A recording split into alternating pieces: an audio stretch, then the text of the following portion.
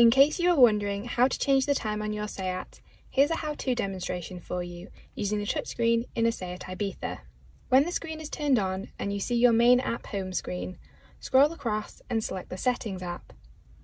In there you'll see the option for time and date. Select into time and date and here you can make all of your alterations. This car is set to manual, but you can change that to GPS, which means the time and date will automatically change, dependent on the time zone the car is physically in and reading the GPS from.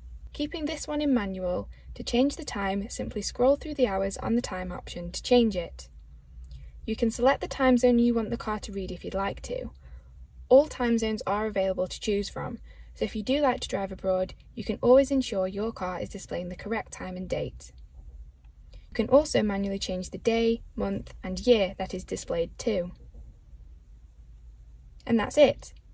If you do experience any issues or have any questions, please do get in touch and our SEAT team will be happy to help.